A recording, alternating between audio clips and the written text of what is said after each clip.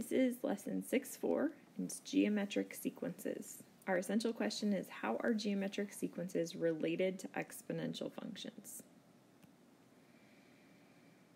So the first example asks us to identify arithmetic and geometric sequences. So we want to know, is the sequence an arithmetic or geometric sequence?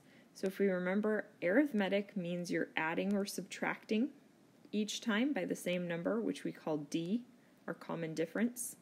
And a geometric sequence means you're going to be multiplying each time by a common ratio, which we call R. So what we're looking for is, are we adding and subtracting the same amount each time, or are we multiplying by the same amount each time? So if we look at this, we know, so to go from 3 to 2, that's -1, but to go from 2 to 4/3, that's not -1. So we can say, okay, not arithmetic. But then if we look at the geometric sequence, what we want to do is we want to take the later number divided by the earlier number. So 2 divided by 3 is 2/3. So then if we take 4/3 divided by 2, that's cutting 4/3 in half, which is 2/3. Then if we do 8/9 divided by 4/3, or we keep it, change it, flip it, so we keep the first fraction, change it, and put 3/4 here, that would be 24/36, which reduces to 2/3. So what we found is that there's a common difference each time of 2/3. We're multiplying by 2/3. So that tells us that this is geometric. Okay, if we go down to the second one, I can add 1.5 to get to 4.5. Then I can add 1.5. Then I can add 1.5. So I can see this one's adding a common difference each time, so that means this one will be arithmetic.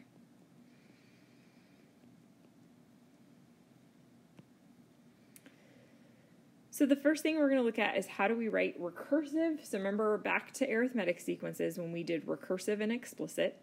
The good news is these formulas are going to be very similar to what you remember back, hopefully you remember back to arithmetic.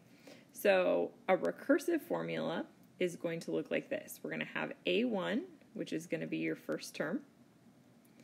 Then you're going to have AN equals AN minus 1. Remember, that just means take the term before, and then times R, which is our common ratio.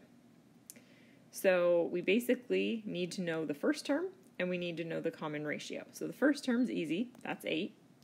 To find the common ratio, remember, we take the second number divided by the first number. So 12/8. If we reduce that down, that'd be 6/4, which is 3/2. Now, just to be sure, let's do 18/12. So I could divide both of those by 6. That would be 3/2.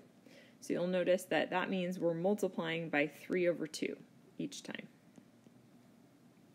So that means my recursive formula would be A1 equals 8, my first number, and then AN equals AN minus 1 times, and sometimes it's easier to just use parentheses, especially with fractions, times 3/2.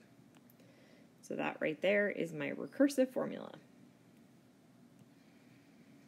So now, looking at the same sequence, the question is, what's the 10th term in the sequence? So remember, it's not always easy to find any random term with the recursive formula, so we're going to use the explicit formula.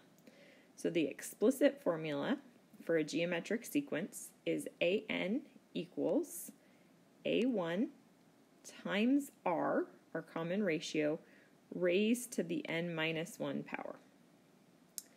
So we already know from the previous problem, this is the same sequence, we know that A1 is 8, and we found our R to be 3/2 by dividing the later number divided by the earlier number, or the second divided by the first, or the third divided by the second.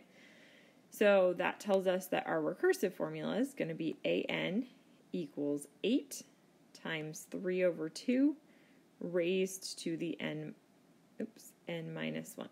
So this right here is my explicit formula, And remember, if we want to find the 10th term, we're finding a with a subscript of 10. That just means we're going to replace n with 10. So 8 times 3 over 2 to the 10 minus 1 power. So we're going to type that into our calculator.